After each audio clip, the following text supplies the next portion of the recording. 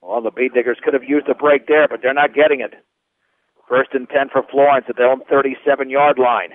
Both teams have all 3 timeouts. Baxton and Benker's going to hand it off to Alexander, running right across the 40. Continues to drive, breaks out of a tackle, and Joe Rosenbrock makes the play at the 50. But there should have been maybe 2 or 3 yards for Alexander. Instead, it's a gain of 13 and a Florence first down on the other side of the 50. Just showing a lot of strength, where you can tell those Florence kids have put a lot of time into that weight room because they're breaking tackles left and right. Welcome home to your hometown grocery store featuring Morgan County's largest variety. That is the Brush Grocery Cart. 1st and 10 from the 50 for Florence. They've got a chance to take their first lead of the game. Benker on the option left will pitch it to Alexander. He's got a yard. Tyson Larrick read the play as Alexander cut it back towards the middle, and he brought him down at the 49 at 2nd and 9. Just a great play there by the Diggers, forcing Florence into a 2nd and long situation. Yeah, you've got to force Florence to throw the football. They've completed just a couple of passes in this game. 3 passes, actually. You can do that. You've got a shot to stop them here. On 2nd down and 9 for the 49-yard line of Brush.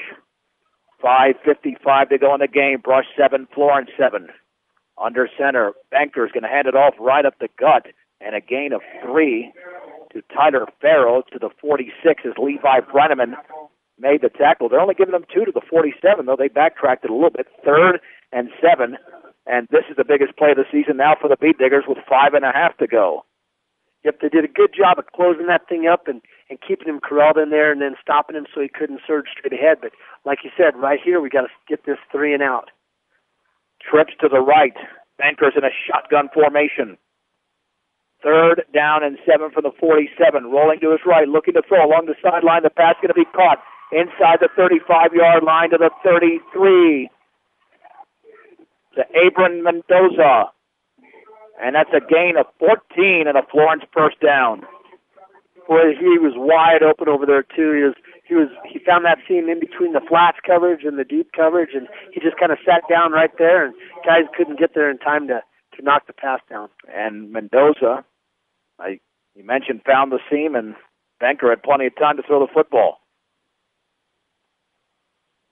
On 1st and 10 from the 33, the Baxton and Benker is going to roll to his right, look to throw, now back to his left. He'll take off with the football, and he slides to the 31. And we've got a flag down. He slid in front of Skyler Seawald. If that flag, and it is against Florence,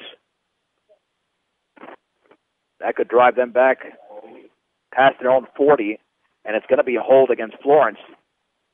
Now, is it from the end of the run or from the line of scrimmage? Looked like it was right from the end of the run. It'll be 1st down and 18 at the 41-yard line. So it amounts to an 8-yard penalty. Boy, this is tense moments right now in Florence at Husky Stadium. 1st and 18 for the Huskies at the Bee Digger 41. 4:44 to go in the game. Brush and Florence deadlocked at 7. Receivers split out to the left and right. Benker is barking out the signals, and Benker is going to hand it off on the left side, and there is nothing hit behind the line of scrimmage for at least a 1 or 2 yard loss as Tyler Farrow, as Levi Brenneman, Tyson Larrick, and Joe Rosenbrock were all there, and that football is going to be marked at the 43-yard line. It'll be 2nd down and 20. Florence just going to make that option work. They just keep running it, and they're just waiting for something to break open. Both teams with 3 timeouts remaining. We're approaching the 4-minute mark of the game. It'll be 2nd down and 20. Benker's in a shotgun formation, trips to the right. He rolls to his right, and there's a flag down. And I think we might have a penalty against Brush. Illegal procedure. No, it's against Florence. I thought one official was actually pointing Brush's way for some reason, even though that wouldn't make sense on an illegal procedure. The football will be at the 47, so let's make it officially 2nd and 24 with 2nd and 19. Before that play, 2nd and 24, clock continues to run, and now Florence is going to be a little bit careful about not trying to pick up too much on just one play because they have trips out to the right, and a shotgun is Benker. He's 6 yards off the ball, awaiting the snap. Three-step drop, looking to throw, wants to throw along the sideline. He tosses it, and the pass going to be complete at the 30-yard line. And knocked out of bounds is Danny Droll at around the 29. That's a gain of 18 yards. It'll be third down. The Beat Diggers have got to do a better job here. It's only third down and 6 to go. Basically the same play that was completed earlier to Mendoza, where the guy just found the seam right there in between the corner and the DB. And again, Florence was careful to make sure you throw underneath. And even though 18 yards is not underneath, the Beat Diggers gave him that room. Clock stops as he went out of bounds with 3:36 to go in the game. It is third down and 6 for the 29.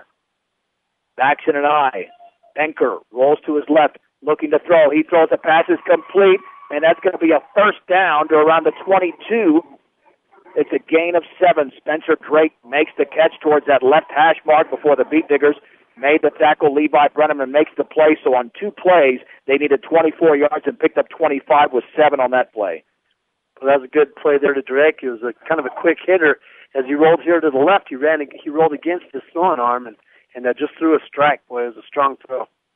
Well, they're going to measure, but I believe he's got a first down rather easily. You're given 24 yards on defense to make 2 to 3 plays, and you can't do it. It's going to be tough for the Beat Diggers now to win this game. Their goal at this point is to get it to overtime. First and 10 for Florence at the Beat Digger 22. Don't forget, Florence has got a kicker. He kicked that PAT. We'll see if it comes to that, if they have an opportunity for a field goal. 3:25. The clock is running. Tied at 7. First and 10 from the 22. And Benker hands it off on the left side and stopped after a short gain is Alexander to the 20-yard line, driven back by Derek Lynch and Kyle Hefner. Just a yard to the 21. Second down and 9. And this is when the Beat Digger defense, which has come up big so many times this season, has got to get it done. We're under 3 minutes to go. And if Florence picks up another first down, the Beat Diggers might have to start using timeouts defensively, because they're set up very nicely at the Brush 21-yard line. On second down and 9, Benker will hand it off, and he'll keep it himself. And the Beat Diggers were not fooled, even though I was, and he's thrown down right at the line of scrimmage by Connor Weiser and others. And that'll be third down and 9 for the 21. Big play for Brush there. Lately, whenever Florence has tried to run that option, Weiser's done a pretty good job of coming across and just making sure that he tackles him every single time, whether he has the ball or not.